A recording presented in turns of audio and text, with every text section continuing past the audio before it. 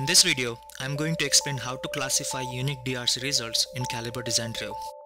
If you have a huge design and have a bunch of DRC violations in which a same type of error markers would repeat and repeat over again, you can identify those with this feature.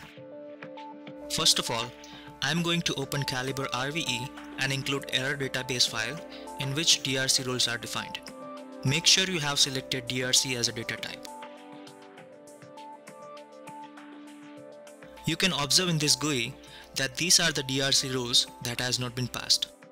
This window shows the error markers of each DRC fields.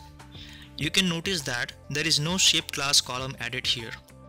Shape class is an error marker property which helps you identify unique DRC fields occurred by same error markers. To add this property, I will go to Setup and select Options.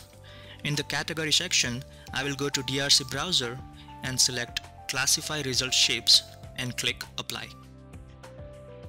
You can observe that I have shape class property column added here, and now I will highlight those properties which have the same kind of shape classes.